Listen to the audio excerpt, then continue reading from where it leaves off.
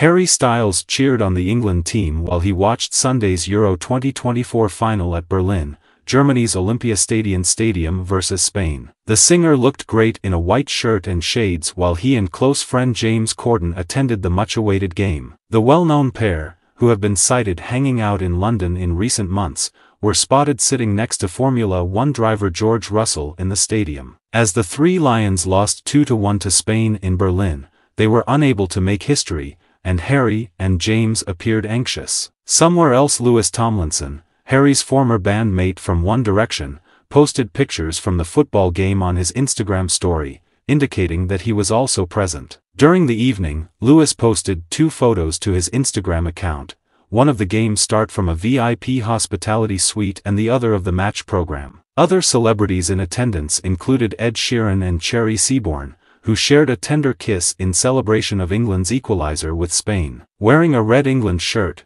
Ed sat next to Cherry, 32, who was wearing white kit and a cap.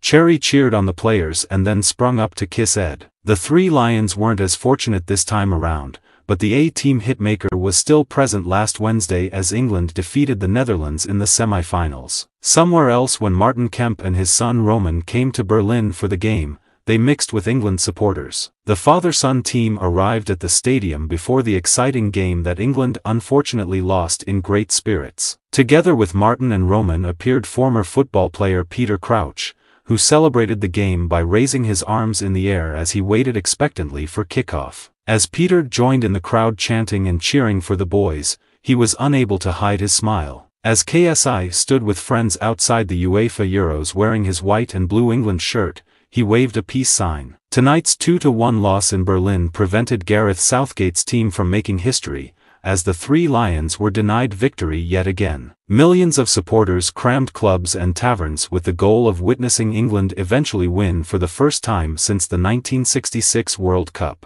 After falling behind early in the second half, super substitute Cole Palmer's goal in the 73rd minute gave the country hope once more. Bars and pubs went into full-blown celebration mode, launching drinks into the air while supporters sang along to "It's Coming." But in the 86th minute, Spain's Mikel Oyarzabal put the game-winning goal past Jordan Pickford, shattering the dreams and expectations of an entire nation. After England painfully narrowly avoided sending the match into extra time, crestfallen supporters were left in shock and put their heads in their hands. Watching from the stadium in Berlin, Prince William and Prince George were clearly taken aback.